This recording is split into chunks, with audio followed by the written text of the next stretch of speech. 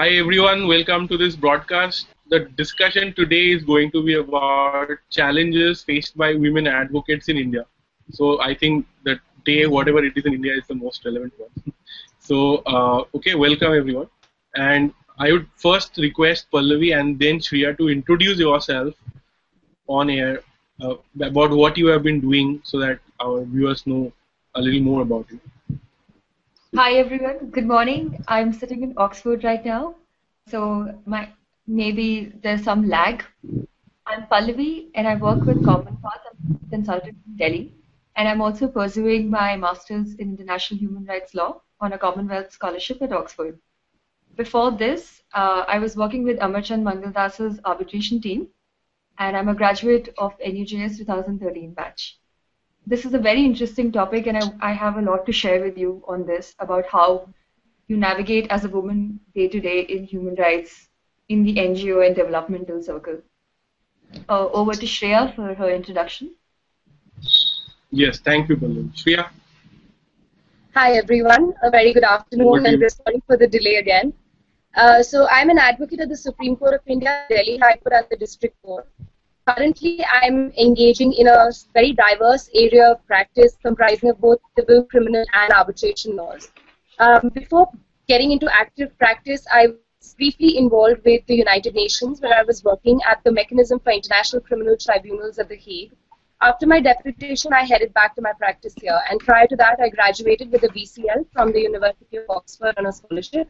And I was brought back to litigation practice primarily because BCL was a hardcore litigation degree. It's also a very special topic for me to deal with today because being a woman and being a lawyer who's actively into independent practice, I feel very strongly about certain issues which I'm sure we'll discuss with you as we progress with the webinar. Thank you, Raman. Okay, thank you to both of you. So, quite a few of my friends who have been, new in the practice, and they sometimes say that there are some typical problems that are faced by women, which may not be faced by men at all, while starting their practice. And in fact, a lot of times they are facing challenges uh, which are typical to a gender. Like, it's not faced by men at all. And also, no doubt that men also face a number of challenges when they start practicing, and it's not easy to start your career as a lawyer. But is there a justification that you'd say that is there to discuss young women advocates issues specifically in context of starting a legal practice and actually finding your feet in the world of legal practice? So I would request Shreya to start.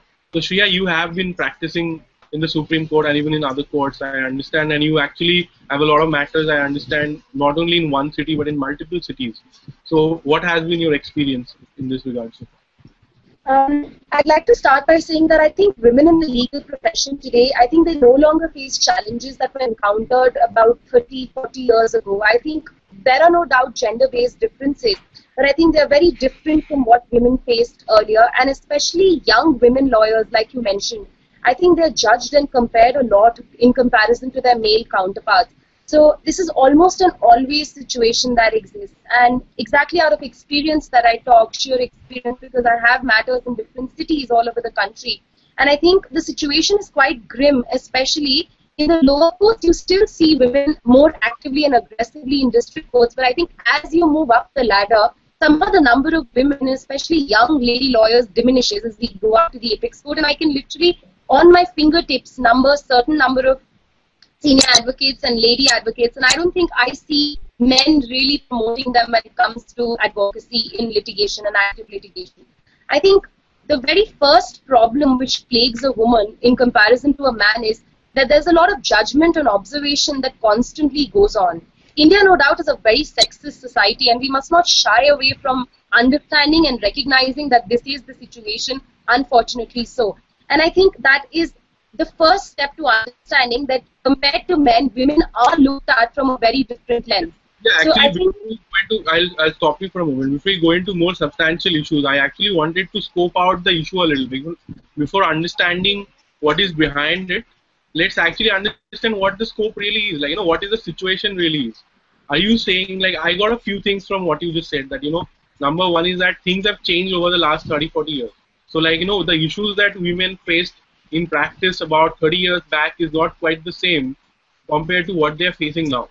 So that's something I really got. And the other thing you said is that, we are, there are issues that are being faced, and it's evident from the fact that so few people are rising to the top in the legal profession as far as women are concerned.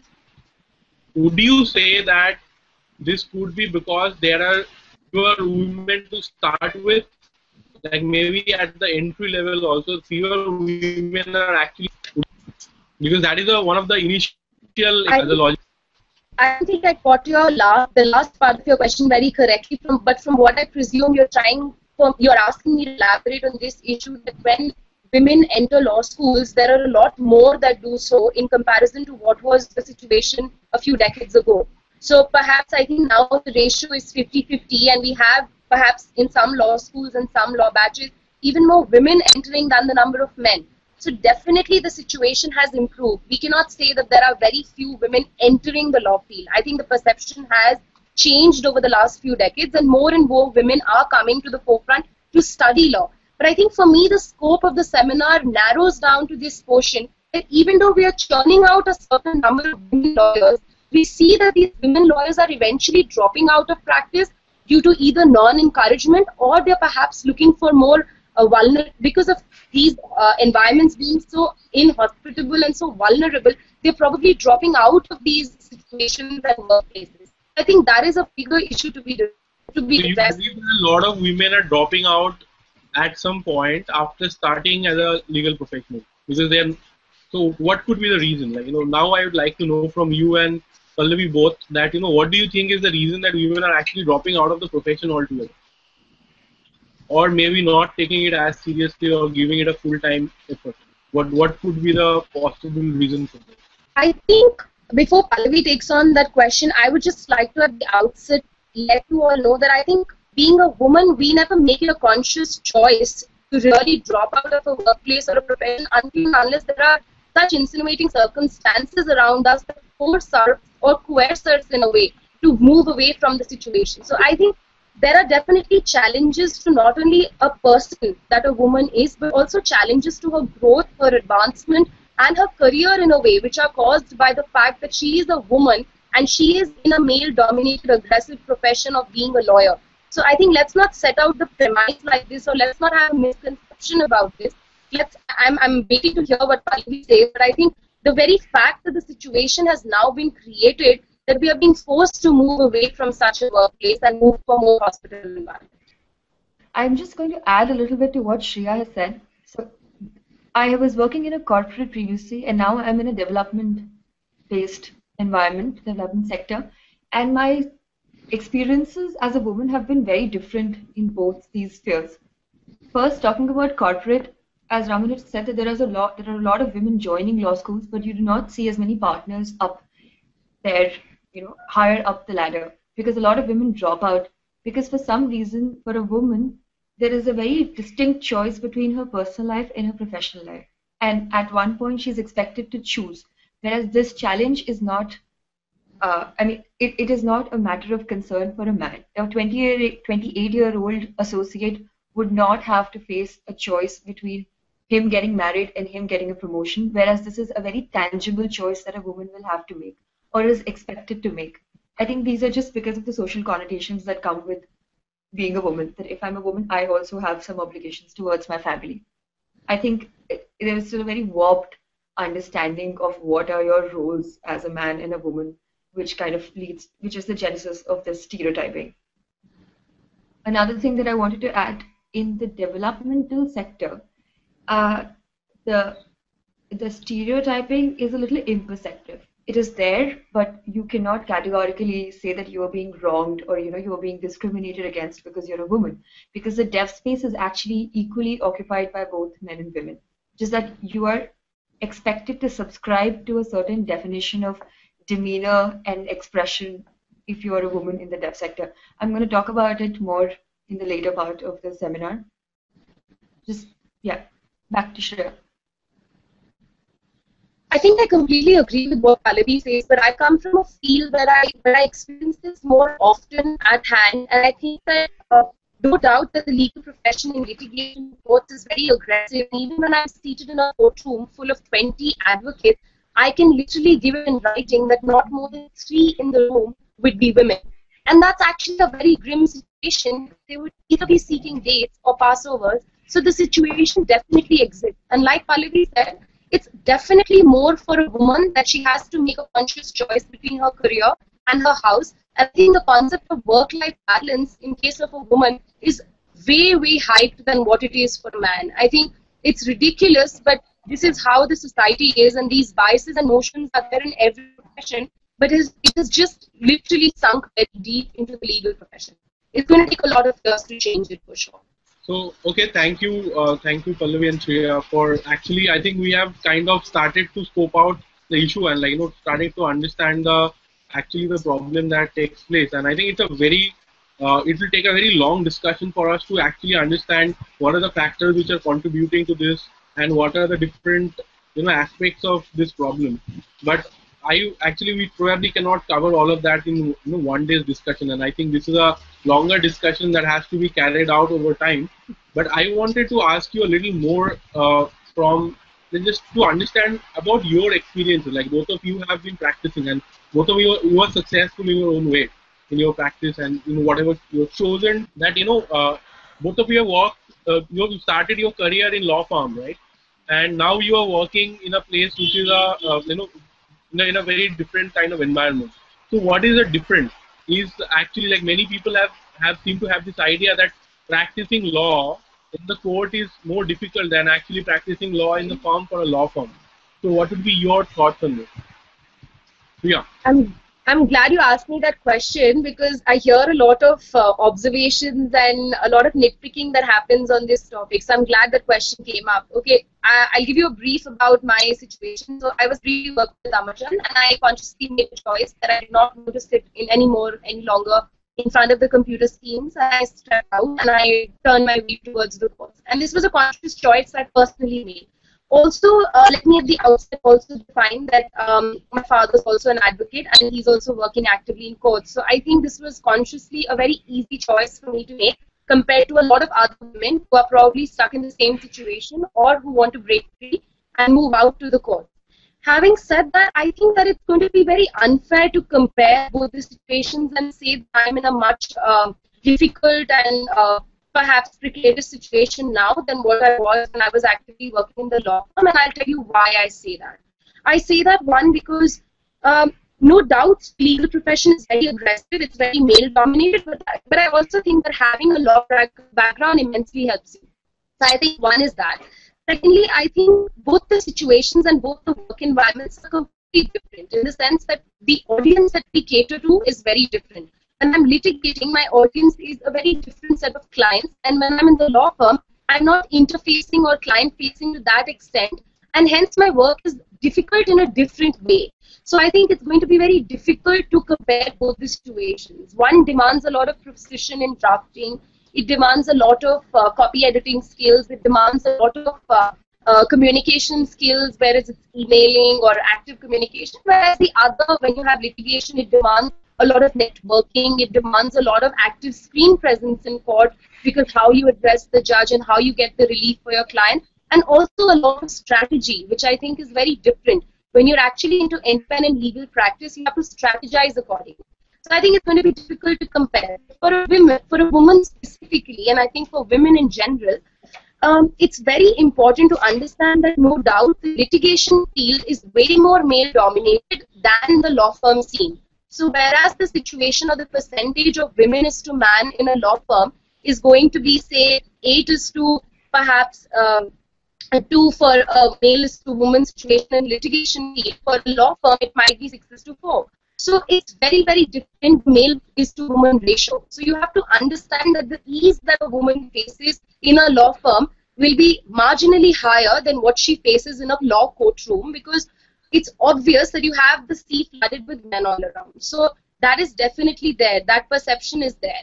Having said that, I also think that as a woman, in hindsight, I think for me it was a very conscious, beneficial choice at that age. But young women lawyers often make this jump much later.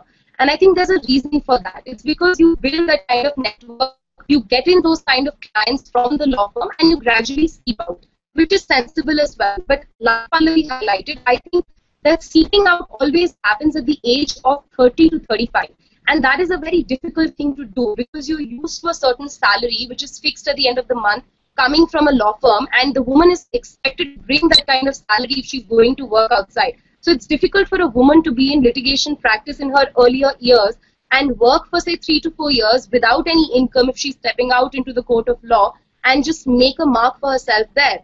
So it's going to be very difficult for a woman to really move out at the age of 26 or 30 or even 35 into the litigation field because she's expected to bring that salary home to maintain her house and to build her children's careers and, you know, get those babies up and make babies first and perhaps bring them up later. Over to you, Pallavi. So I would add something.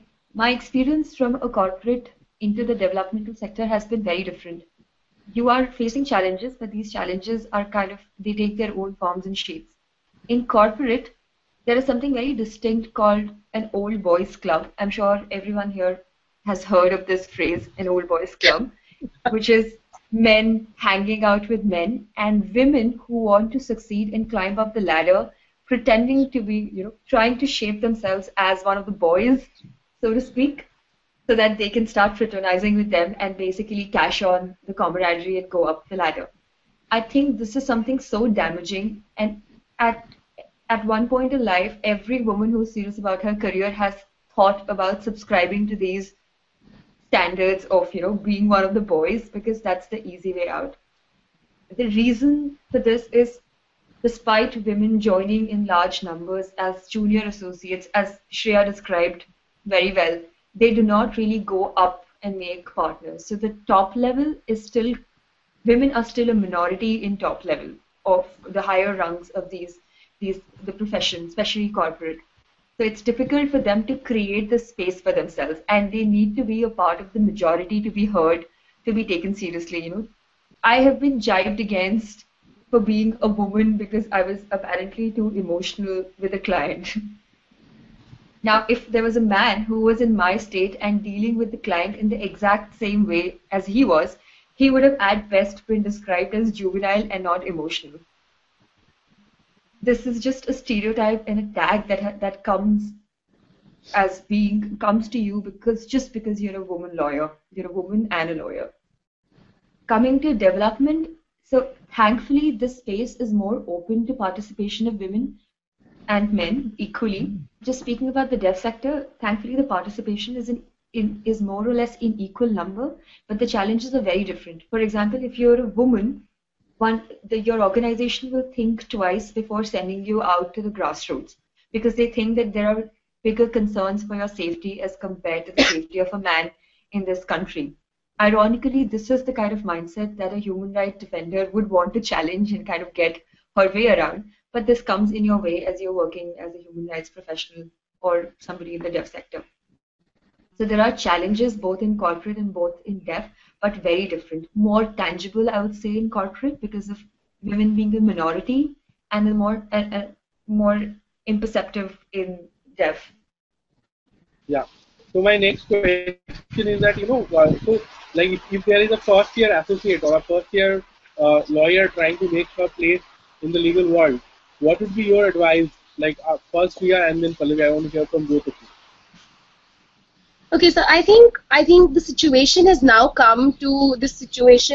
reached us to a point where we think that we should not take the legally law too seriously, and we should often aggressive women attorneys are often judged as being very harsh and unpleasant, and I think the passive ones who are not so aggressive are termed as being weak and somebody who lacks self-confidence. So I think the situation is at a point where I'm glad that you asked me this question. I want to answer by saying that the first thing that we can do is to make societies and to get together and talk about such issues. And as women who are slowly climbing up the ladder, like me, Pallavi, we should all get together and we should all make such seminars and webinars possible so that more young lawyers and more young women who are graduating from law colleges can directly approach us and they can ask us questions freely as to what they feel and experience, and perhaps even draw from our experiences. So, when I have probably been in a situation when I'm sitting at a gathering and somebody asks me, oh, you got a scholarship, oh, kuch de ke liya hoga. You know, things like that come my way at times. And I don't know how to justify that why I got a scholarship and how I got it. So it's just out of merit, but somebody would definitely have that kind of perception, which is heartbreak. So I think such situations can be dealt in a more malleable way if women can approach women.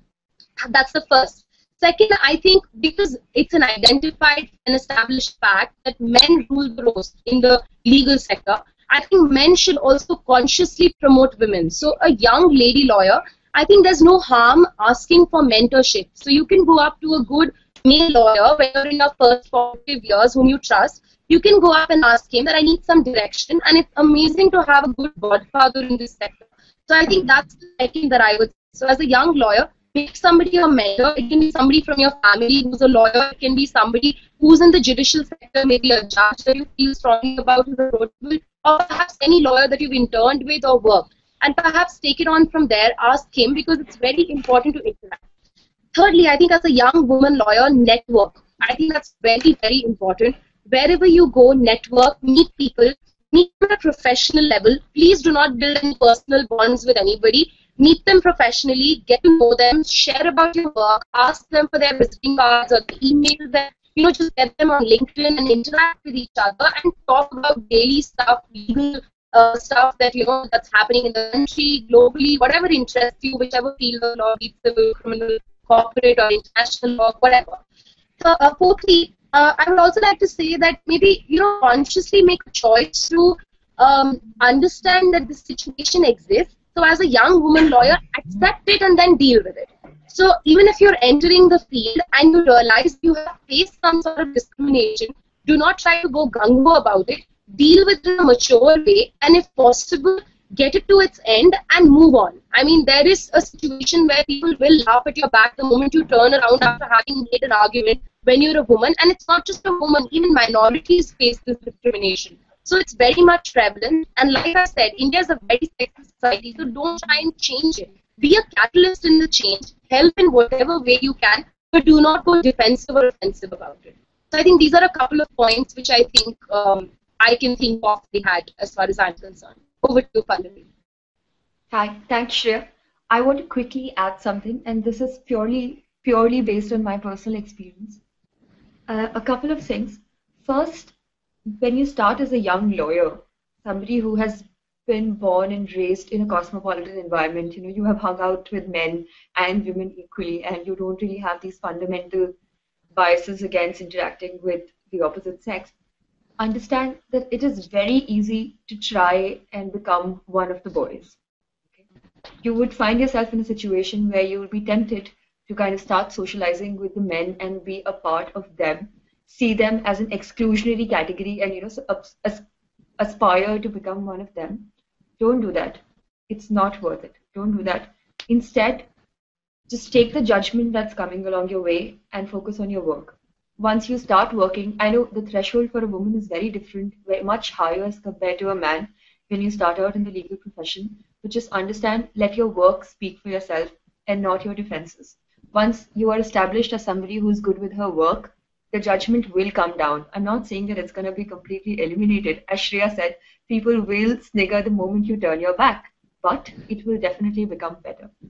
The fourth thing, sometimes you might face that the women who have reached higher in the ladder, at the higher position, are a little terse, very closed, not open to mentoring, and as we call them, like snobbish and bitchy.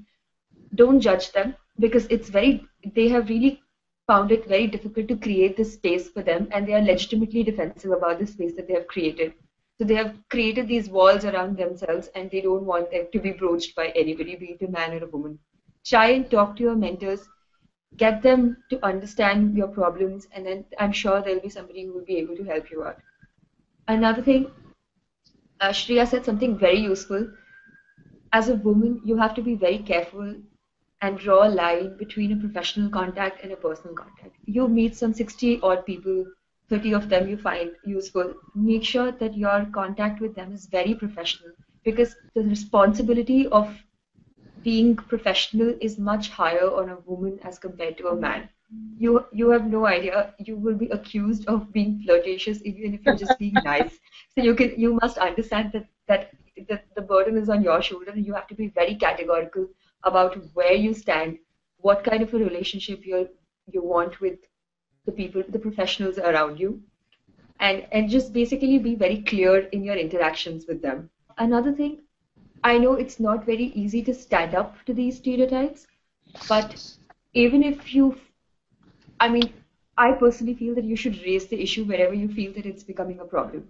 So if you feel at some point that your gender is blocking your success, or your gender has somehow become a catalyst in you not being acknowledged as a professional, raise your voice, tell the person who's concerned. Don't be defensive about it, but make sure you raise your concerns, because unless we start breaking these stereotypes, they're going to exist, and people are just going to learn to work around them and circumvent them and move on in life, okay? And as for the professionals who have been around, the likes of Shreya and I and other seniors, other women seniors in the profession, I would just request all of us to come together and help younger lawyers to ease into the profession instead of being very cold and defensive about it. I mean, I'm not advocating an old girls club, but I'm just saying that it's very difficult for somebody who is a woman and young and new to get her voice heard. So seniors can really step in and ease her into it. I was lucky to have such people in my life, and I'm sure if somebody approaches me for help, I'll be more than happy to. Shreya, I wanted you to tell me if you faced any kind of subtle discrimination when you were sitting for interviews for scholarships, because I did. I was expected to subscribe to a certain definition of a woman scholar when I was appearing for my Commonwealth interviews. So did you face something similar when you were sitting down for scholarship interviews and others? It's interesting that you asked me that, but unfortunately or fortunately for me, I did not go through any such tribulation of witnessing something like that. But I think I have heard in hindsight a lot of people comment on what was the outcome of the scholarship, but I did not go through any situation where I was targeted for being a woman, because I think the good part about the Sarve scholarship is that it's very merit-based. So we're really not facing that kind of difficulty here. But I would love to hear what you face when you went ahead with your interview. Yes, so I've been out and about for some time, and I've sat through interviews, interacted with the government a lot in the course of my work with Common Cause in the last 2 years. There's something very peculiar about being young, and second, the way you are dressing. Now, it's very funny how formals just don't make the cut. You have to take your pick between Indian formals and Western formals, and I'm sure you completely understand what I'm saying. Absolutely. Right now. Yeah. So technically, it shouldn't matter what I'm wearing as long as I'm subscribing to your dress code or your, so to speak, standards of morality. But it does. If I'm perceived as somebody who's walking into a government office in a salwar kameez, then I'm more approachable and apparently serious about my work in human rights. On the contrary, if I'm wearing a Western formals, then I'm perceived as an outsider, somebody who doesn't really have an understanding of the developmental sector and has just probably jumped from corporate to get the feel, so to speak, of human rights. So for some reason, the threshold of how you present yourself is much, much higher for women as compared to men. People form snap judgments in interviews the moment you walk in, depending upon your hair, your clothes, the way you walk in, the kind of makeup that you're wearing. And I can tell you for sure that this is not the case with men. My friends who have sat for the same interviews have gone past their looks and their clothes and ahead to establish their voices. But it has been very difficult for me to do the same thing. Not difficult, but at least longer. The span of, the walk from walking into the interview and actually establishing myself is much longer for me as compared to my male counterparts. Because there is a snap judgment about my personality depending upon my clothes. I think I'm going to take it on from there and answer that for you. I just remembered something when you asked me that now in hindsight. I actually had somebody tell me in court, I had my clerk tell me, he's working with our family for the past 15 years, and I had him tell me, ma'am, aap heels mat pehna karo. Don't wear heels to court. People think you're approachable. Then, I was very fond of wearing heels when I passed out of law school. Because I'm not very tall, so I was very fond of wearing heels. And all of a sudden, this man who's 50-year-old had he comes and tells me out of sheer concern as a fatherly figure that madam aap heels mat pehenna, people have this perception, they judge you and then they will feel that you're approachable. So I'm sure that, things like weight, things like height, things like a deep voice, a husky voice, these attributes are not going to be pointed out for a man, but I think they're very, very important for a woman. Definitely. Because somebody is going to definitely make a perception and is going to comment to 50 other people about it. So that's that's another very big concern as a lady lawyer, which is there at the back of our minds, and maybe personalities like you and me don't address it, but perhaps when I entered the profession and I was really young, it really did bother me. So, yes, absolutely, I understand where you're coming from. Okay, yeah, so just to quickly sum up my side of the story, it's difficult to make your voice heard when you're a young lawyer in this profession, but don't give up and do not compromise on where you stand in life. You don't really have to subscribe to other people's definitions and their expectations as long as you're good in your work. So don't worry about it. I understand that because of the social setup that we have been born and raised in, the responsibility is much higher on you as a woman to keep a balance between your personal life and your professional life. But don't let it bog down. Eventually, it's just a matter of your choice. It is completely your call, what you want to do with your time in your life. Don't let judgments follow you anywhere you go. And yeah, as far as standing up is concerned, I would say that I've not really, I would honestly say that when it comes to dealing with people in my work, I pick my battles. Sometimes I stand up, sometimes I just let it go. Because in the bigger picture, that is more important for me to get my work done, say with the government, than to actually stand there and make a point. So pick your battles, don't get harassed, find your mentors carefully, and make sure you draw a line between personal and professional when you're interacting with anybody. It's definitely getting better, considering there are, the number of women in law schools are exceeding the number of men. So it's a great trend. It is very impressive, and I'm actually quite excited to see this young women lawyers thronging law schools these days. So we should just keep it up, keep up the trend, help each other. I am just going to concur wholeheartedly and perhaps just add one point. I think having witnessed something so closely as the court of law actually discriminates not only from the judge's perspective, the lawyer's perspective, but also the client's perspective. It's very difficult sometimes for a woman, but like Pallavi highlighted, I'd just like to say that it's important to wake up and to get up after that fall. And even if you feel that you witnessed something discriminatory, either voice against it if you think that it's needed and it's right to do so, and if you think that no, you can deal with it in a much better situation and a much better manner, deal with the situation at hand in that manner and move on.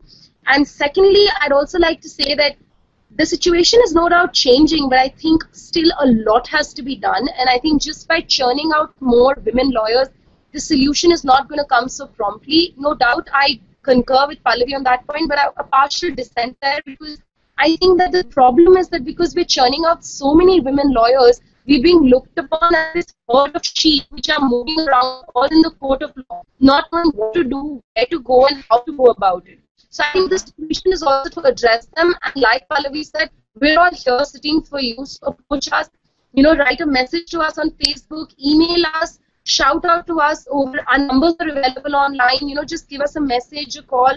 Whenever anybody, any young woman lawyer wants to reach out to us, there's a society for young women lawyers in, I think the headquarters at Barakamba Road.